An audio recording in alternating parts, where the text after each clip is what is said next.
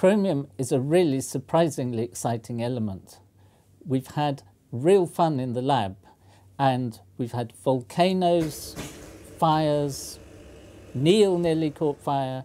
You're going to see some quite exciting things, and also, I hope, learn something about the chemistry of this really interesting element. It's played a big role in my life, particularly in my research, ever since I've been a schoolboy. Chromium is element number 24 in the middle of the so-called transition metals in the first row. It was first discovered, or rather its first compounds were discovered in the middle of the 18th century in mines in the Ural Mountains in eastern Russia. One of the minerals that was discovered was a very bright yellow pigment, lead chromate. You can make it in the lab by dropping ammonium dichromate, and we'll show you another interesting reaction of that later, dropping a solution of ammonium dichromate, which is orange, into a beaker containing lead acetate, which is colourless, well, slightly cloudy. And you get these fantastically bright yellow precipitate formed. It used to be called chrome yellow and be used as a paint. Now people don't really want to use lead salts in paints, but you can still see this terrific colour.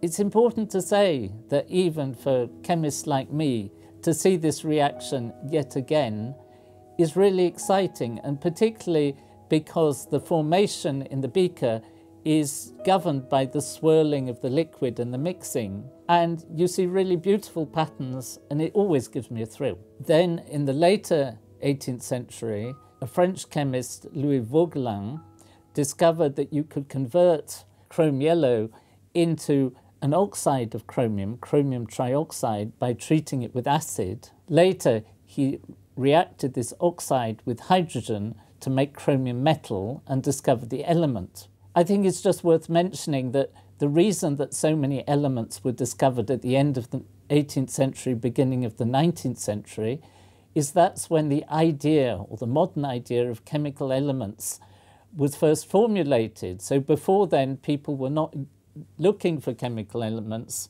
and once the idea was formulated, a whole mass of elements were found relatively quickly. While we're talking about chromium trioxide, it's one of my favourite compounds. You may have seen an earlier video where I set off all the fire alarms in the chemistry department by mistake with chromium trioxide and ethanol. Is the smoke alarm off? Yeah. No. They were meant to put it off. You forgot to switch it off. Cameras have got better, and I persuaded Neil to try this reaction himself. You pour ethanol, which is a compound of carbon, hydrogen, oxygen, onto chromium trioxide, which is a compound of chromium where the chromium has given all its electrons to the oxygen. It is a very powerful oxidizing agent. It makes things burn, and it really made the ethanol burn. Poor Neil's beaker caught fire. He should have known, perhaps, that it would. If he'd watched my video, he would have got the warning.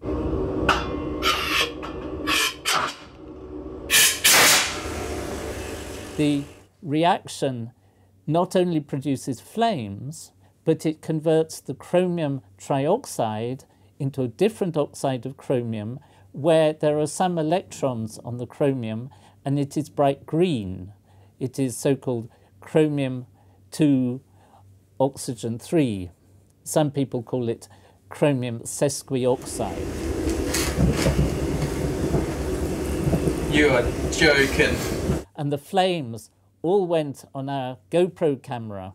But I'm pleased to say the GoPro camera was not injured, so it'll survive for our next video. This brings us back to the name chromium, which is derived from the Greek word meaning a colour. And you've heard of monochromatic and words like that. And chromium forms the most amazing range of different coloured compounds. You've already seen it going from red to green, and you can get almost any colour you want. And the reason that it has all these different colours is because as a transition metal, it has 4d electrons and 2 s electrons, so that's 6 electrons, and in different compounds it gives different number of electrons to the neighbouring atom, and the colours are associated with the energy levels of the electrons that are left on the chromium atom. So you have different numbers of electrons, and the energy levels can also differ depending on the atoms around it. If the energy levels are far apart, they will absorb blue light, and so the compound will look red. If the energy levels are close together, they will absorb red light and look blue. You can see a really nice colour change when you drop sodium chromate into acidified hydrogen peroxide. The chromate liberates the oxygen from the hydrogen peroxide, and part of the chromate is reduced, that is, it receives electrons, and so the chromium goes into a greenish colour. Now, when you actually look at the experiment, what Neil did was that he took a dropper full of the chromate solution and stuck it at the bottom of the beaker and then squeezed it, so the chromate solution went in the bottom. It reacted immediately, going a sort of greenish-brown colour, which, if you looked very carefully, you will see is actually a mixture of a blue compound and a green one. But the oxygen that is liberated, the bubbles go up to the surface, and as it goes up, it takes up streams of this coloured liquid. So you have quite a strange, almost like a garden growing. And again, for me as a chemist, it's really exciting to see how these things behave. You can't predict exactly what's going to happen, so every experiment is exciting. In the past, we've done this reaction before, where we did it the other way round, pouring hydrogen peroxide into chromate solution, and there you do get quite dramatic colour changes. And as I mentioned, a professor that I knew blew off 2 of his fingers with this reaction. So you've got to be careful. Neil did one other really spectacular reaction with the ammonium dichromate. Now, ammonium, which is NH4+, if you think about it, contains hydrogen, which can burn. And on the other hand, it has chromate, which can give up oxygen. So if you like, it's got both the oxidant and the fuel all in one compound. The bottle says, careful, explosive. And Neil heated this up in a nice round bottom flask, quite a sizable flask. And when the reaction takes off, it takes quite a bit of heating to get it going, then it looks just like a volcano, because you have the green chromium oxide being formed, which looks a bit like lava, and the flames shooting up. All 3 of us, Brady, me and Neil, were really quite impressed by that reaction. Unfortunately, the filter that Neil used at the top wasn't strong enough thermally to resist the heat. It caught fire and then it melted. But apart from that, the reaction was quite a success. Chromium plating was used very widely in the United States in the car industry, the automobile industry, and with expensive cars were covered in chromed components, so they looked really shiny and silver. Nowadays, people are trying to save weight on cars, and you don't use metal for the bumpers and things like that, so there's almost no chrome plating on cars. Let me tell you about chromium in my research. I've worked for many years with this compound, chromium hexacarbonyl, chromium with 6 CO groups around it. If you isolate it in a solid at a very low temperature, minus 250 degrees, you can irradiate UV light on it and generate chromium pentacarbonyl, chromium with 5 CO groups around it, which is enormously reactive and would react immediately and disappear if it was not frozen at such low temperature.